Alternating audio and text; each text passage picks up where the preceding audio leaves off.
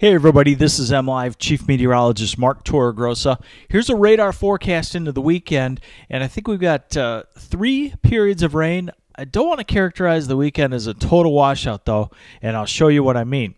Let's set this in motion for you. And we go into Friday morning. This is early Friday morning right there, about 5 o'clock in the morning.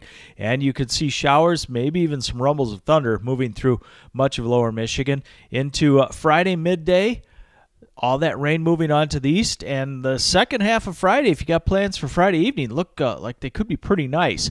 Then the second wave of rainfall comes toward us. It looks like Saturday, this is midday, some showers around, and maybe building a little bit through the eastern and central part of the state during the afternoon on Saturday, and then quieting down for Saturday evening. And we go into Sunday, and it looks like, again, maybe a period of some showers, probably not as much rain on Sunday as the other 2 days, and when it's not raining on Sunday, it could be quite warm. So there's a recap of the rainfall this weekend. You're just going to have to watch the radar and keep updated here on MLive.